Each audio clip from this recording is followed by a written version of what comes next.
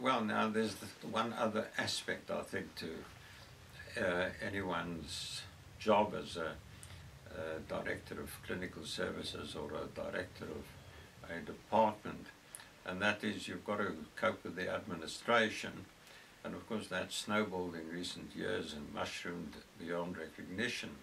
In the early days at Queen Mary's Carshalton, there was one senior physician who was actually my boss, the paediatrician. There was one senior nurse, who was the matron in charge, and there was one hospital secretary who did all the rest of the work. And that's it. And the hospital ran very efficiently, and then they had a board of governors who were mainly retired generals and so on from the war who knew how to discipline things, and it seemed to work very well. Now, of course, you have a whole hierarchy of different levels, and one of the joys of being head of a department in a hospital is that you meet up with your administrative chief every week, and we go through all the things that need doing, and he makes some very nice notes in his leather-bound book that he had for the days of computers and iPhones and things. And then you'd meet again the following week and you go through exactly the same, and nothing had been done.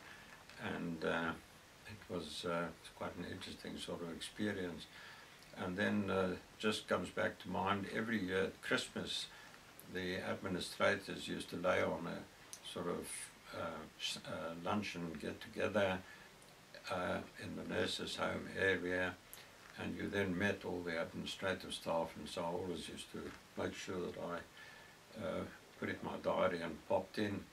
And I met this particular administrator over lunch, and before long he was complaining to me that the doctors weren't putting their weight, and he was really very disappointed with the doctors. And so I said, well, tell me what's the hang-up? He said, well, the problem is they're working too hard. He said, we've tried to save money, we've closed theatres, we've closed wards, and so on, and we're still not reducing the number of patients, and we've got to make some savings, and the doctors are not playing ball. So I said, well, you've got it absolutely wrong. I won't mention his name.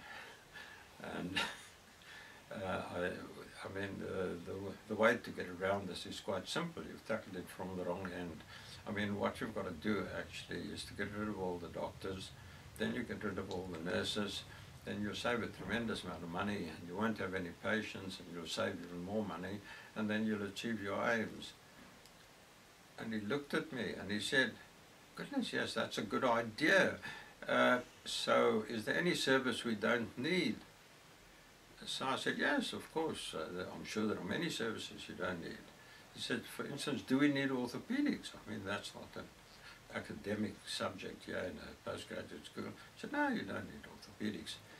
But I said, but do you think I should continue with my muscle clinic? He said, oh yes, that's all right. So I said, and what if these children need rehabilitating with calipers to get them walking, and we need the orthopedic people just to do anatomy of the ankle, which they now routinely do for us? I said, oh, well, that is a problem. Yeah, okay. Anyway, but it gave me some idea of the sort of mindset of administrators, and I don't think things have changed really very much over the years, perhaps just a little more of it.